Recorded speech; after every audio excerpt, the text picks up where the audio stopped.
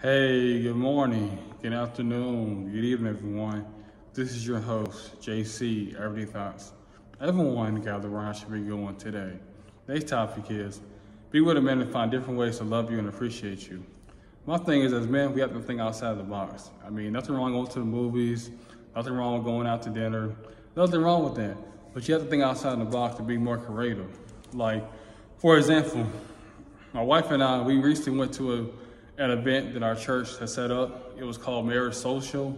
And basically what that was is that all married couples that came into the room, we talked, we diversed about issues, problems, solutions, and we just talked as a family.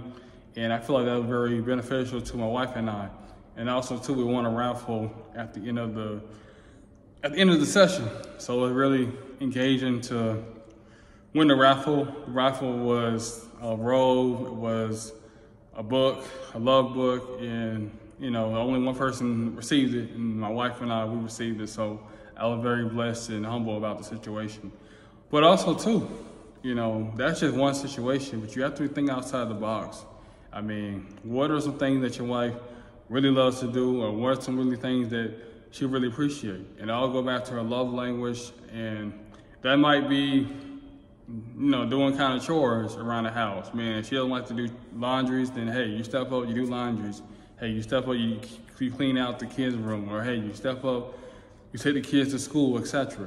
I mean, that can take a load off. And you have to realize, it doesn't have to be big, it doesn't have to be enormous, it just has to be something that worthwhile. And a lot of times as men, we don't realize that. We feel like we have to go out and buy all these days, go to the movie.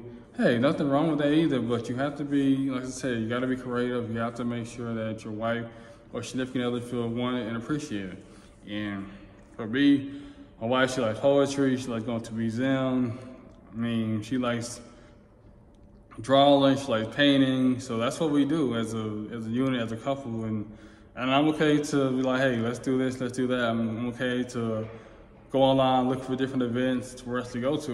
And the reason being is because I love my wife and I care about my wife, and also things to do with my daughter as well too. So it's very humbling, very blessing experience to go out there and do different things to my wife and my daughter. So I'm just really blessed, and I just feel like as men, we can do a lot better than just doing the standard, which is just, order a pizza, go to the movies. That's just basic stuff, and I just feel like we can think outside the box. And one thing also too, like I said, we did a month prior, we went to do a cooking class, and that was really helpful for me to learn different ways how to cook, different types of meals.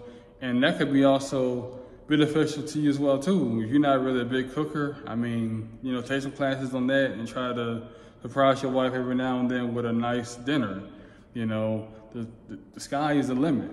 The sky is endless, and you have to think outside the box, especially if you're going to be with that person long term, because if you keep doing the same thing over and over again, it's going to get stagnant, it's going to get complacency, it's going to creep in, and that's not what you want. You want it to be live, you want it to be energetic, you want it to be worthwhile, so you have to think outside the box and do different creative things. And that's the one thing I'm all about, doing different things, going to different events. Even just, hanging out with family is just something different that I like to do. We do all kind of things with our daughter, and hey, it's a blessing. So that's all I really have to say. And like I said, be with a man who loves you differently and treats you differently and appreciate all the value he has for you, and not just someone who's just stagnant, just saying, hey, we're together, so that's it. You want someone to cherish you, adore you, and love you. But yeah, though, that's all I have to say. Until next time out, JC, Everyday Thoughts.